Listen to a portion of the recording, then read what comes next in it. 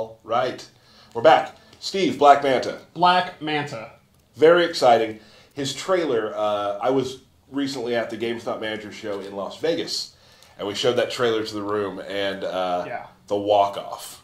Yeah. The walk-off gets everybody going. Yeah. So, he's a fun character. He's really cool. You've been playing him a lot. You're pretty good with him. I actually have always wanted Black Manta. I've always thought he's a super cool villain. He's so ruthless. He's so unashamedly evil. Mm-hmm. And I like that it's just a dude in a suit with a vengeance. So I've always wanted him in the game. And I've always wondered, ultimately he's cool, but it's an aquatic villain in a land-based game. What do you do? And our design team, man, they figured it out. It's cool, yeah. So let's show Black Manta. All right. And you're gonna go canon. I'm gonna go canon. Cool. Throne room. I didn't pick throne room. That's okay. So Black Manta, basically, the idea is for his normal attacks, he uses these blades. It's kind of like a Navy SEAL stuff, like a lot of slashing attacks. Talk real quickly for me. What is his sort of like place in the meta? What is he good at? I would say he is really, really good at mid-range combat. He's pretty good up close, and I think he really excels from like the start of the round or a little bit out of it. Gotcha. So let's start with his back three. His back three is super cool. He actually summons water, and it has really good range. And it just looks awesome. That's really cool. His 4-3 is similar to like Starfire's, where it's not actually that fast, but it comes out really fast. It's a fast animation. And then we can go over moves. Yeah, his back one, this is to me one of his key moves. It's a very, very fast, long-range move. You can see it hits at the start of the round. And it's 9 frames, and it leads into 2 quick hits. And this is the full string. And his standing 2. Again, you see a lot of these really fast knife attacks. They're really good for breaking armor and staggering. His 2 down 3 ends in a low, and then you can cancel into a special move. Another key normal is his forward 2. You know, I talked about his range. This is one of the key. Like, this is I would call this a good footsie tool. It's safe on block. The last hit's an overhead. It also has one of the coolest sound effects in the game. His head clanking. Yeah. Yeah. And then he has back 2 too, which is a low and an overhead. Pretty good range. Pretty fast for a low attack. He doesn't really have like an unreactable overhead, a super fast overhead. So it's not so much like a 50-50 tool, but it's a great move to start your pressure. Awesome. Here's his throw, which is one of the coolest in the game. I love his throw. Do the other one. It's just brutal. The backstabbing is so good. His uppercut's pretty good. He uses a prop, which is always good. His sweep is super cool. I-beam, jump attack I-beam, a really good jump too.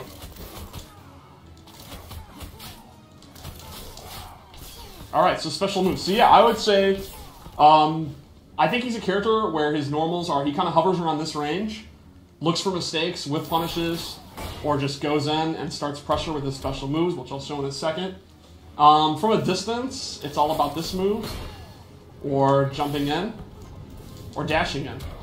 I think basically he's going to be one of those characters, like you'll use this move like Black Adam's forward 1 or Superman's forward 2. Like he'll outrange you, and he'll be able to close the gap really quickly with his normals. Awesome.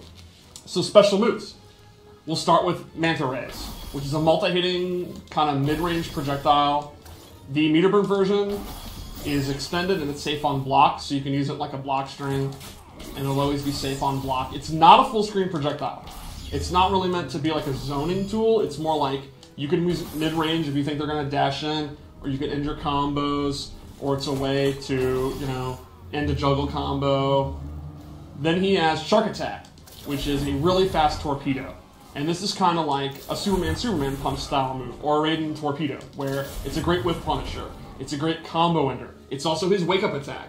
So it's a high risk, high reward, well, high risk, low reward wake up attack. And if you meter burn it, it extends. And this is going to be one of your key juggle enders. You can also do this in the air. And you can still extend it there. Nice. So then he has his harpoon gun. Oh, another normal I forgot, which looks super cool. Just beating you with the end of his harpoon rifle.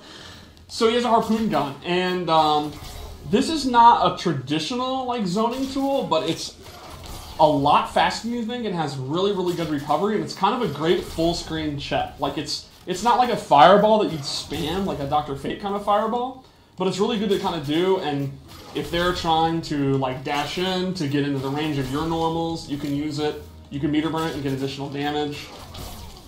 And if it's a high, and if they happen to duck it, the recovery is pretty good. It's going to be pretty hard to whiff punish. Not impossible, but pretty hard. It's definitely one of those great moves where you can just kind of do it and keep the opponent like patient, wanting to walk in, and then you can walk into your range, and then you're good to go into your forward 2 range. Gotcha. He also has an air version, which again is pretty quick, pretty decent recovery when it whiffs, and it has 2 versions. You can hold down, and it'll be a little bit closer, and the meter burn is super cool. Stomps on him. And again, I think this is a great space control move to use full screen, and the opponent's going to have to slowly walk in, and then when the opponent gets to here, you can go into back 1. Cool. It's also a great combo ender. So, let's go into his torpedoes. He has these shoulder cannons, and these like really complement his mid-range. You put them out, and then they don't track the opponent. They always go in this space, but it kind of covers this whole like mid-range thing. If they happen to jump, they're going to get hit. If they're standing, they're going to block them, and then they're safe. And then the meter burn is 2 that also launch. So this is one of his key combo starters, for example. And then you get the pop-up, you get the back 3, and you get your jumper combo. So I think these are going to be good as combo starter, as space control, and then block pressure. You can kind of do stuff like this, and then, you know, they're going to respect that, and then you can do the whole string, or you can use his character power, which I'll show in a minute.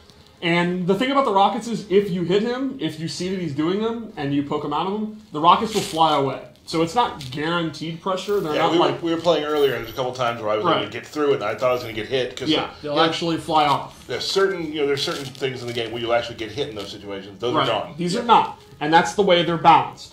But the nice thing is, as usual, it's a conditioning thing. If the opponent's looking for the rockets, that's going to free you up to do his other pressure, his throws, and stuff like that. He also has a teleport move. And this is a great anti-zoning tool. So if you're struggling to get mid-range, you're struggling to get your harpoon game going, and the opponent's using fireballs against you, you can make a hard read and do a projectile. If you meter burn it, you get an I-beam, and then you get a combo. Or you can drop the combo. There you go. There's obviously better combos you can do, but that's my example. That's the top one. That's the top. A standing one into a lift 4-3. Yeah. Yeah, now, this is unsafe. The regular one is unsafe, and meter burning it, you can duck it. The beam will punish it. It's high risk, high reward. It's really kind of a move that you want to predict the opponent's doing the fireball, and then you just go for it. It's a YOLO move. And it's also a combo extender. So, like, it'll combo off this, and you can do your combo. You can actually, if he's not invincible when he's doing it, you can hit him out of it. Like, there's a lot of risk to it, but it's one of those moves where if you have the courage to establish that you're willing to do it, the opponent's going to be out to scared of it. Very reminiscent of Supergirl's teleport. Cool. And I guess it's time for his character power, which is super, super cool. It's the ability to use his jetpack. And he actually will start hovering. Now, this does not control like Hawkgirl's Flight or like Ermac's Levitate and KX. You actually have to hold it down, and I'll turn the meter back on. You can see the little character power meter. So that's how much jet fuel you have. And you can hold it down and hover like this, or you can kind of boost yourself. You can also instantly go down if you want. And this has many, many purposes. You can use it full screen. Let's say the opponent is shooting mid-fireballs at you, right? You can hover over, dodge the fireballs, and then do, like, he could do from the deep. And you can actually jump in the air, start hovering, and then punish the recovery of the fireball with your air harpoon. Or you can use it up close, in combos.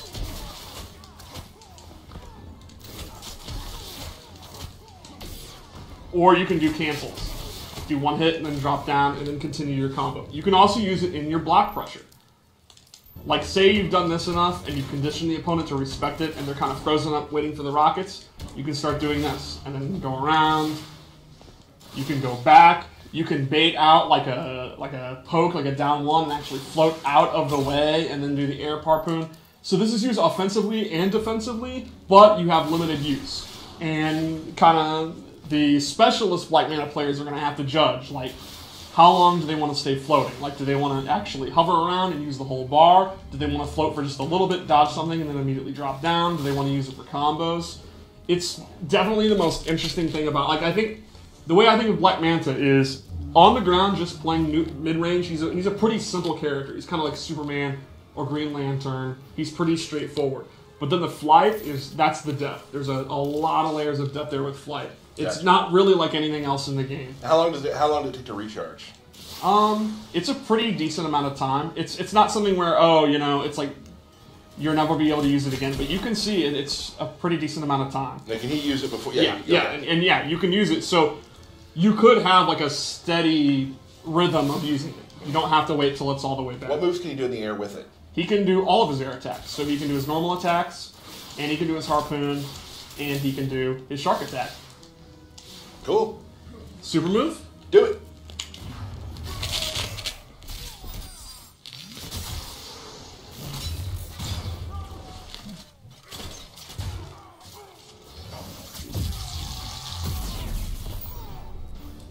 Kitchen sink stuff right there. Yeah, he pretty much uses all of his coolest tools in one big move. Right on. Cool. So yeah, I think Manta's going to appeal to people who want to outrange people. They want to outrange the other player, and they want to be able to deal with zoning, but they're not the type of player that wants to sit full screen and zone themselves. They want to get in, but they want to prevent the opponent from being able to get in.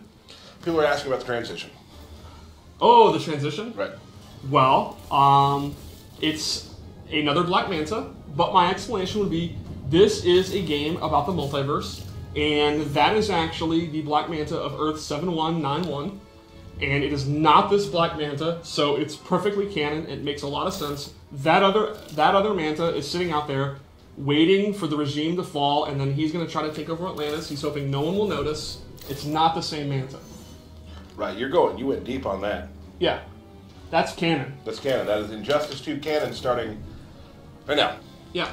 Cool. Let's talk about his other outfits. Yep. He has some really, really cool gear. I would actually say his gear is maybe, like, among my friends here, among the most popular in a long time. It's some crazy stuff. You can see his jetpack changes, that's his accessory, and some really crazy lighting and helmets. And you can see his beam change color. So this is so cool when you see his intro and the lights come on and stuff. So it shows, yeah. Yeah, it'll actually show. It's super, super cool. So with this loadout, I went with two abilities that buff his Manta Rays. You can see he has a lot of normal attacks that uses Manta Rays. He has the Manta Ray special move. So the first thing I gave him was Dark Suit, which is a buff. This will buff his Manta Rays. They will do more damage, and you can actually see the effect change. The effect looks so cool, like the flames. At the price of he takes a defense debuff. So he will take more damage, but his rays do more damage. And then to complement that, I gave him low sweeping Manta Beam, which is a really high damage, good low attack. You meter burn it, it'll actually go all the way across the screen. So this would be a great Manta zoner. This would be a great Manta loadout if you like zoning with the fireballs. And you're using a lot of the beams in his combos. I thought we lost you there for a second. You can go ahead and use this. Take the risk on using Dark Suit. Like, I mean, this will do pretty good shit. So, one more loadout? That's a good Manta zoner, huh? Yeah. I like this one. It's super cool. Ooh. All right. So again, different color beam, and man, that glow, that's really cool. So with this one, I gave him two really interesting space control tools. The first is his Tidal Wave, where you actually blow up a water tank off screen, and it'll delay and then come out. And the cool thing is, you have a brief amount of time where you can actually move while this is going on, and you can do combos with it.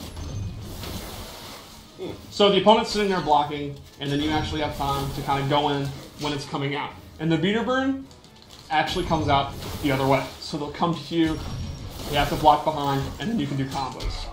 The second thing I gave him replaces his torpedo move with the Black Pearl Grenade, which you will roll on the ground, and it has different distances. You can do it close, very far, and that'll trip the opponent. If you meter burn it, they'll actually get caught in this whirlpool, and you get a free combo. Trust me. You get a... Alright, this time I got it. Your combos are on point today. Yeah. I mean, you want to try? I've never played him now. I'm good. Yeah. So, if you really like his mid-range game and you want additional combos, these would be a great loadout. I think the Tidal Wave is especially cool. That's kind of if you like setups and knockdown setups and they're going to delay wake up and you predict they're going to delay wake up, you can use this, and then they have to block from behind. Some super, super fun setups with the Tidal Wave move. And I love setups. Yeah. I mean, you're a setup guy. I'm a setup guy. God or guy? Guy. You're not a guy. Fine. Cool. Well, thank you, Steve. He has some amazing-looking gear, and I love all the color changes. That's really, I mean, I know the fans love when that changes sort of like some of their particle effects as well, so that's really cool. Yeah, awesome. I think Manta turned out really, really awesome. Well, that is the sort of rundown of Black Manta. He'll be available next week, I believe. That's right.